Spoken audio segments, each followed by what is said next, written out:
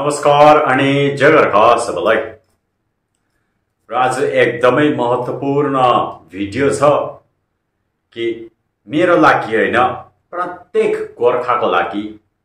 र तपाईहरुले यो भिडियो एकदमै अन्तसम्म हेर्दिनु होला किनभने साच्चै नै एकदम महत्त्वपूर्ण छ। र पहाडको राजनीतिमा जानु अगाडि जुन प्रकारले पहाडको राजनीतिले आदि एमपी को कुरा गर्छ, गणित को कुरा गर्छ, म अलिकति एउटा साधारण भाषामा म राजनीतिक गणित को कुरा गरेर अगाडि बढ्न चाहन्छु। र एक ठाउँ 11 वटा भोट छ अरे, त्यो 11 वटा भोटमा भोट भएर चाहिँ सरकार बनिन्छ अरे। र त्यसमा एउटा सेतो पार्टी छ अरे, एउटा कालो पार्टी छ अरे। सेतो पार्टीकोमा 5 वटा भोट गयो अरे, कालो पार्टीकोमा 5 वटा भोट गयो अरे। 11 वटा भोट मध्ये 5 वटा बाँडियो, रह्यो एउटा। त्यो एउटा भोटमा आज तपाईले त्यो एउटा भोटमा उभिएर हेर्नुस् है। आज त्यो एउटा भोट पाएर सेतोले सरकार बनाउने या कालोले सरकार बनाउने होरबाजी हुन्छ। तपाईको जे इच्छा हुन्छ त्यो पूरा गर्दिने बाछा दिन्छ दुईटाले। जुन चाहिँले बेसी तपाईलाई बाछा दिन्छ, जुन माथि तपाईको बेसी रुचि हुन्छ त्यसलाई नै तपाईले साथ दिएर चाहिँ सरकार बनिन्छ। र तपाईले सेतोलाई साथ दिएर सेतोले सरकार बन्यो अरे। अनि समय बित्दै जाँदा तपाईको माग पूरा भएन अरे। अनि 5 साल बित्नु लाग्दा तपाईलाई थाहा भयो अरे कि सेतोले कालोपट्टिको रने मने धनेहरूलाई किनेर चाहिँ 5 साल बाद चाहिँ नेक्स्ट सरकार फेरि सेतोले नै बनाउने वाला छ अरे। त्यति बेला के हुन्छ तपाईलाई थाहा हुन्छ, तपाईको महत्त्वै हुँदैन। यता कालो पनि भत्किने, यता सेतोको जय त तपाई कुद्देर गएर कालो पार्टीलाई पोल्सारेर 24 मा लु अर्को इलेक्सन चाहिँ म तिमीलाई साथ दिएर लड्छु, सरकार बनाउनु पर्छ भन्नुहुन्छ कि त्यो 5 सालको मियाद पुग्नु अगाडि नै तपाईले दबाउ दिनुहुन्छ। तपाईले दबाउ दिनुहुन्छ नि। किन? तपाईकोमा सरकार बनाउने क्षमता छ भने त्यो 2 महिना होस् कि 2 मिनेटै होस्, तपाईकोमा क्षमता हुन्छ नि त 5 साल नबितुन्जेल। त्यो क्षमता चाहिँ आजको दिनमा तपाईले फेरि पनि आफ्नो भूभागको लागि यो कथा सर बुझेर तपाईको क्षमतालाई आज जगाउनको लागि मैले भिडियो बनाएको।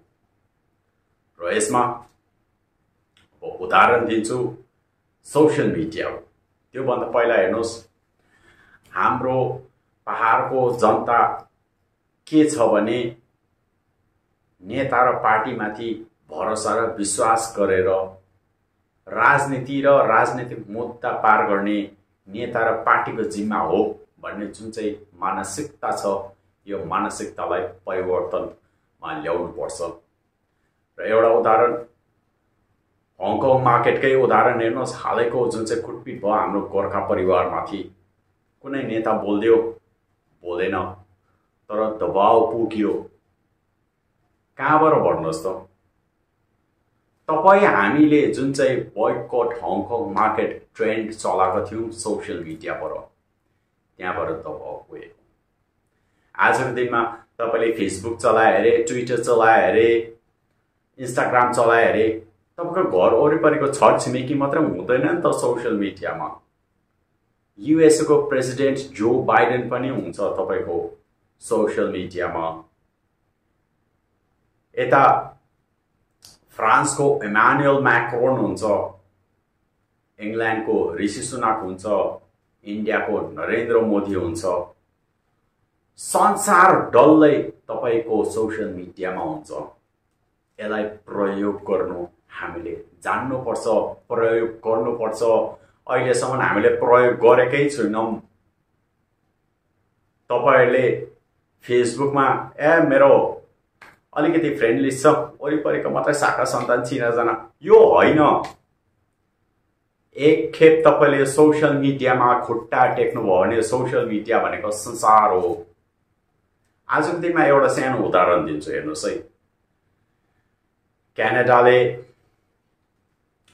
खालिस्तान र खालिस्तानी विषयमा इन्डियालाई पुरा दबाव दिँदाखेरि इन्डियाको कुन चाहिँ कुनाको एउटा ह्याकर्स ग्रुपले क्यानाडाको डल्लै आर्मी ल एन्ड अर्डरको डल्लै सिस्टम ह्याक गर्थ्यो 1 घण्टाको लागि। 1 घण्टा बाद छोडिदियो। अनि मेसेज के दियो भन्नुहोस् त, हामी इन्डियन ह्याकर्स हामीले ह्याक गरेको भने। एउटा सन्देश हो, भारत सरकारले तिमीहरूले चलायो भने सोसियल मिडियाबाट हामी तिमीहरूलाई चलाउन सक्छौँ, च्यालेन्ज गर्न सक्छौँ भन्ने एउटा उदाहरण। आजको दिनमा इन्डियाको 81.5 करोड जनताको डाटा सबै ह्याक गरिदियो युएसएको एउटा ह्याकरले। भन्नु मतलब ह्याक गर्नु मात्रै भनेको होइन नि, सोसियल मिडिया आज टेक्नोलोजिकल जमाना छ, टेक्नो वार भन्छ नि। हाई हतियारले मात्रै लडाइँ खेलिँदैन, हाई हतियारले मात्रै जित्दैन। आजको टेक्नो वारमा टेक्नोलोजीले जित्छ, टेक्नोलोजीबाट दबाव सृजना हुन्छ, टेक्नोलोजीबाट मुद्दा फत्ते हुन्छ। हामीले हाम्रो लागि प्रयोग गर्नुपर्छ भनेको एउटा अझै उदाहरण हेर्नुहोस्। यीकै हाम्रै भूभागको उदाहरण दिन्छु। अस्ति फेब्रुअरी महिनामा दिल्ली र हाम्रो भूभागमा पुरा तेहल्का, राजनीतिक तेहल्का भयो एउटा ट्विटर माध्यमबाट। हाम्रो नेताहरू भागदौड गर्यो, किन दिल्लीको जुन चाहिँ हामीपट्टिको चरित्र उजागर भयो। हाम्रो नेताहरूको भागदौड गर्यो दिल्लीमा कुदकात गरेर ढाकछोप गर्नुको लागि। त्यो ट्विटर मैले नै लेखेको थिएँ सुब्रमण्यम स्वामीलाई। हेर्नु सक्छौँ नि, हामी घर बसी बसी सक्छौँ। आज हामीले नेता र पार्टीमाथि भरोसा गर्नु हुँदैन। त्यसैकारण अघि जुन चाहिँ 11वटा भोटको कुरा गरेको, त्यो एउटा भोटले जुन चाहिँ सरकार बनायो, सरकार गिराउन सक्यो, सरकारकोबाट आफ्नो माग पुरा गर्न सक्यो, त्यो एउटा भोट तपाईँ हो। तपाईँले त्यहाँनिर उभिएर हेर्नुहोस्। आज हाम्रो दार्जिलिङ भूभागको एमपी आदि एमपी होइन, सरकार हो। आज हामीले एउटा एमपीको माध्यमबाट सरकारलाई दबाव दिन सक्छौँ। हामीले सोसियल मिडिया मार्फतबाट पनि। र फेरि एकचोटि जसरी हङकङ मार्केटहरूको उदाहरण दिए, हेर्नुहोस् नेताको भरोसामा अझै 2-3 महिना पर्खेर नेताले फेरि पनि डुबाउँछ 24को इलेक्सनमा जानको लागि। नेताहरूलाई थाहा भइसकेको छ सेतोले गर्दैन त हामी कालो अप्सन खोज्छौँ भन्ने। हामी अप्सन खोज्नेपट्टि होइन, हाम्रो हातमा अझै पनि जुन चाहिँ सरकारलाई 5 सालको लागि हामीले ताकत दियौँ, जुन चाहिँ सहयोग गर्यौँ, त्यो ताकतलाई झकझकाउने अझै पनि हाम्रोमा क्षमता छ अनि समय छ। त्यसैकारण एकखेप मैले अस्तिदेखि गर्दैछु, राजु विष्टको रेजिग्नेसन चाहिन्छ, राजु विष्ट मिसिङ भनेर चिठी चपेटानी गरे, पोस्टरहरू पनि गरे सोसियल मिडियाबाट। हाम्रो लोकल न्युज मिडियाहरूले त्यो कुरा तिरिक्कै मात्रै उठाइदियो, तर एटलिस्ट दबाउ जाँदैछ नि। त्यसैकारण फेरि पनि हामीले सोसियल मिडियाबाट एकखेप चाहिँ अरूको लागि होइन, तपाईँको लागि घर बसी बसी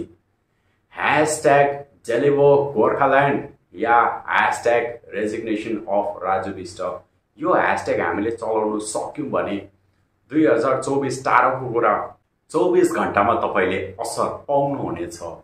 यो सरकारलाई दबाउ सोसियल मिडियाको मार्फतबाट। त्यसैकारण यसपालि चाहिँ म साँच्चै नै नम्र निवेदन गर्छु, तपाईँले तपाईँलाई जगाउनुहोस्। राजनीति र राजनीतिक मुद्दा, राजनीतिक पार्टी र राजनीतिज्ञहरूको मात्रै जिम्मा होइन, उनीहरूले मात्रै ल्याउन सक्ने होइन। प्रत्येक गोर्खाले, यदि प्रत्येक गोर्खालाई गोर्खाल्यान्ड चाहिन्छ भने प्रत्येक गोर्खाले सोसियल मिडियाको मार्फतबाट आफ्नो कार्यक्रम, दबावको कार्यक्रम गर्न सक्छ। त्यसैकारण एउटा निवेदन छ, यसपालि म यो भिडियोमा हालिदिन्छु, ह्यासट्याग कसरी कसरी कुन ह्यासट्याग चलाउनु पर्ने एकखेप चाहिँ एउटा गोर्खा भएको नाताले गोर्खाल्यान्डको लागि सोशल प्लेटफर्म एउटा हतियार हो आफ्नो आफ्नो हातमा। पहिलाको जमानामा पो हातमा खुकुरी हुन्थ्यो र खुकुरीले आन्दोलन गरिन्थ्यो।